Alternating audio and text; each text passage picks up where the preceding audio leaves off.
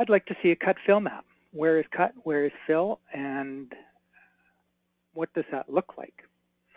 So this is fairly straightforward. Once you have two surfaces, the cut fill map measures the difference between the two surfaces, whether it's positive cut or negative fill. And we do that like this. Save as, regular grid. And I've already got one here, so I'm just going to call this cut fill map number 2. I don't want to write over my existing one. The important thing here is that I want to measure the difference between two surfaces. The foreground, I haven't even named it yet, so it's just called untitled, is surface number 1, and the background, original ground, is surface number 2. Now the top part of this is a little bit complicated because by default it gives you 10,000 points, 100 by 100.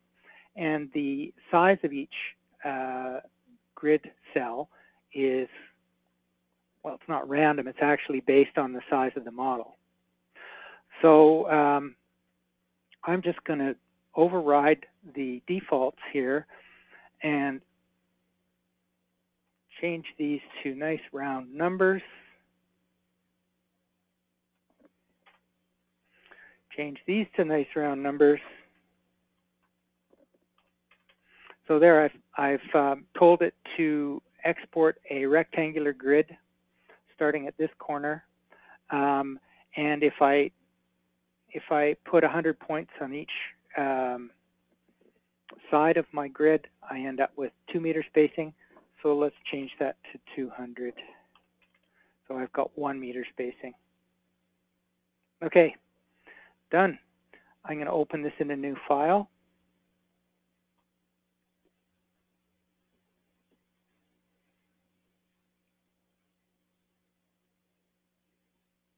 And there are all my points. Oh, it's interesting. It kept all the windows from the old file. I don't need those. The 3D view is pretty flat. Come on, zoom extents. There it is. That's my cut fill map. It looks kind of like the elevation of the pond because we've subtracted the elevation of the pond from the original ground, or vice versa. But it's not exactly that. Let's contour this thing. Now these are grid points that are 1 meter apart, so I don't want to include all. I just want to include triangles that are just under 2 meters long.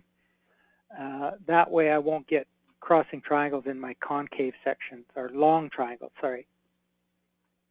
Okay, do I need contours? No, because I'm going to show you the cut fill map in colors instead. So make a surface. There it is. And I don't need to look at all these points. They're not giving me any information. I'll just hide them. Disable, displayed, no, apply. Of course, they don't disappear until they're not selected there. That's better. Okay, and now I'm going to turn on shading for my surface. So plan option shading, elevation, and you can see that we go between basically -7 and +6, let's say plus or minus 7 meters. So I'll go from -7 up to 0, and I'll make the -7s, those are my cuts, we'll make those green.